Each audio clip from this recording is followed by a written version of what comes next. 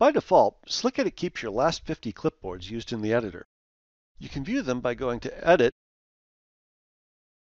List Clipboards, or using Ctrl-Shift-V in most emulations.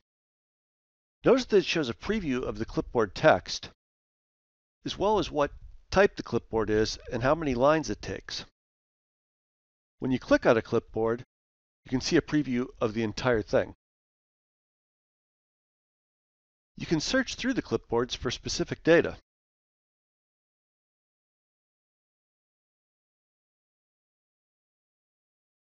When you're done, just press Enter or double-click on the item you want to paste, and the selected clipboard will be pasted in at the cursor. This feature also supports Smart Paste.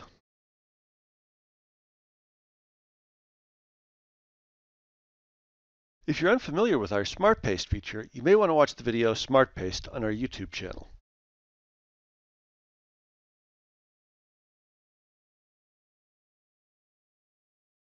You can even select a piece of a clipboard, copy it,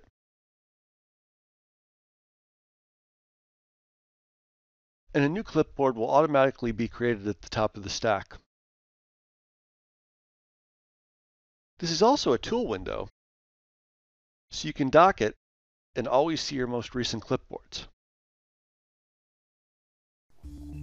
Download your free trial today. Go to www.slickedit.com/trial.